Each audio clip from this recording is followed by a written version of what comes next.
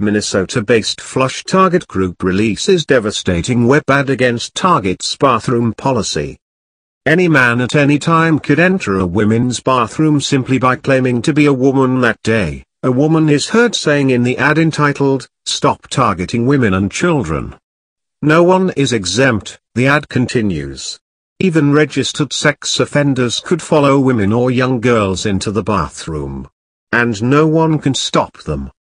Organizers of the Minnesota-based Flush Target campaign, an outfit opposed to Target's new policy that allows transgender men and boys to use women's restrooms and dressing rooms in its stores, have released a new online ad, blasting the CLOTHIER'S policy.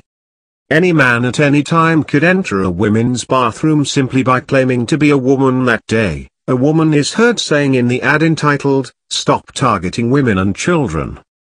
No one is exempt, the ad continues.